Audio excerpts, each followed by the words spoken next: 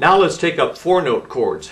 We've covered the 3-note chords, major, minor, diminished, and augmented. Now we're going to add a 4th note to some of those chords, and we're going to end up with 6ths and 7ths and major 7ths and minor 7th and diminished 7th and augmented 7ths. And so let's just see what they're made out of. We started by learning that a major chord is made out of a major scale from the word la scala, which means a ladder of notes. And if we take the root, 3rd, and 5th degrees of the scale, that's a major triad, a major 3-note chord. Triad, of course, means 3. So we can make a quartal chord, a 4-note chord, by adding another note of the scale. And if I add the 6th degree of the scale, 1, 2, 3, 4, 5, 6, that's called C6. That particular chord is called C6, right? Because I'm taking the 6th note of the C scale and adding it to the C chord. So if I took the F scale, 1, 2, 3, 4, 5, 6, and added the 6th note of the scale, that would be F6, wouldn't it? This would be G6 because I'm adding the 6th note of the scale. Notice the 6 is a whole step above the 5th. It's never a half step, a whole step.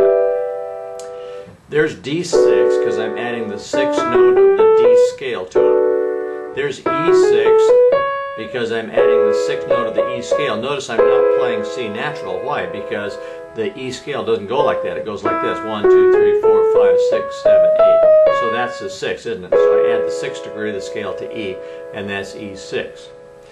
And remember, what we learned about inversion is that any chord can be turned upside down, right?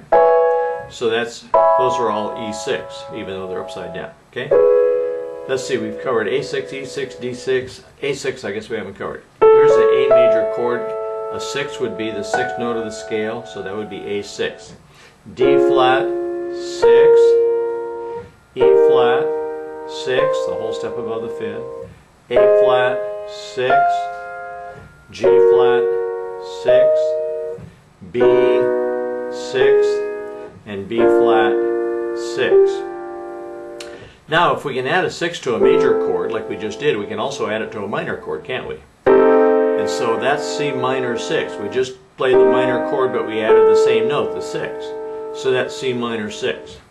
F minor 6, G minor 6, D minor 6, E minor 6, A minor 6, and so on. I won't take the time to go through all those, but you get the idea. You just play the minor triad, whatever it is, and add the 6th degree of the scale.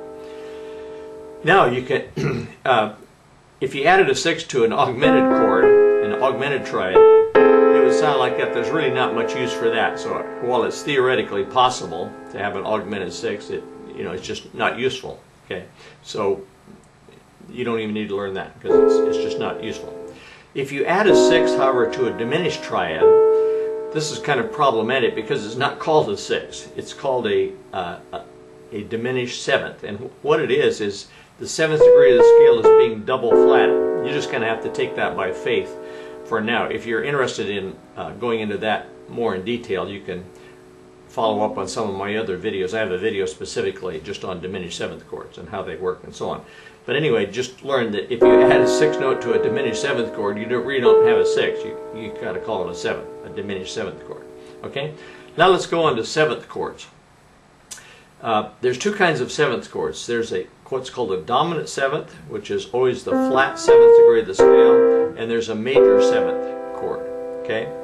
It's called a major 7th chord because it uses the major 7th of the scale. 1, 2, 3, 4, 5, 6. The 7th of the major scale. That's C major 7th. Whereas that's C 7th, or C dominant 7th. So two kinds of 7ths, a dominant 7th and a major 7th. And notice, once you find the 6th, then it's easy to find the 7th. It's just a half step above, and a major 7th is a half step above that. So every time we add a 6 or a 7th or a major 7th, they're just a half step away from each other, so it's very easy. Okay. Here, for example, here's F6, so where's F7? Yeah, it's right there. Where's F major 7? You betcha, right there. That's G6, where's the 7th? Yep, that's G7. That's G major 7th. That's D6, D7, D major 7th. E6, E7, E major 7th. A6, 7th, major 7th. D flat 6, 7th, D flat major 7th. E flat 6, 7th, major 7th. A flat 6th, 7th, major 7th. G flat 6th, 7th, major 7th. B 6th, 7th, major 7th. B flat 6th, 7th, major 7th. So it's easy to find a 6th, 7th, and major 7th. Now, as we said, we can also do that to a minor chord. We had a minor 6th, didn't we? So we can have a minor 7th. Minor 7th chords are very mellow kinds of chords. You hear them in a lot of music.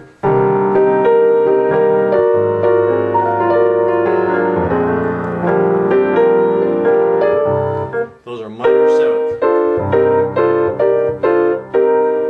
That kind of sound, okay? And you can also use a major 7th on a minor chord, and that creates a kind of a dissonant sound. There's a place for that, but it's not mellow like a minor 7th is, okay? So, two kinds of 7ths. Dominant 7th and a major 7th, except you can do it to a minor. That's called a minor 7th, and that's a minor major 7th. Okay? So that's it for 4-note chords. Now, there are 5-note chords, but to do that, we have to do them in 2 parts. And we'll consider that in the next segment. So we'll see you then.